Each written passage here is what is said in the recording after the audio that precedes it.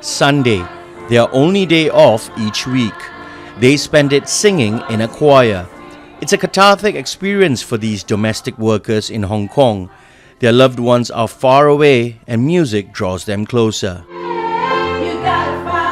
Music is my language of my heart, my soul. So if I feel sad, I sing. If I feel happy, I'll sing a happy song. Known as the Unsung Heroes, this choir is heading to the big screen. Joy and the rest are featured in a new documentary about the lives of the city's army of helpers, as they are known here. Ultimately, the goal of the film is to create a shift in perception. These women are a part of the population who, despite the fact that they're a huge economic impact in Hong Kong, they're 5% of the population, they're really considered as second-class citizens.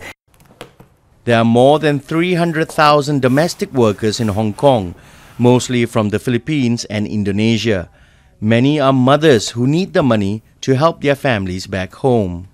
My son, my eldest son, is only 1 year 7 months when I left him, you know. And then my youngest son is only 4 months. So imagine that sacrifices. I've been away from them. Annalyn is singing the choir's most popular song, Kiss You Goodnight, an ode to their children. I wish I could kiss you goodnight. The choir has sung at various festivals in Hong Kong, but with the exposure from the documentary, they hope to go international with their music of love, hope, and sacrifice.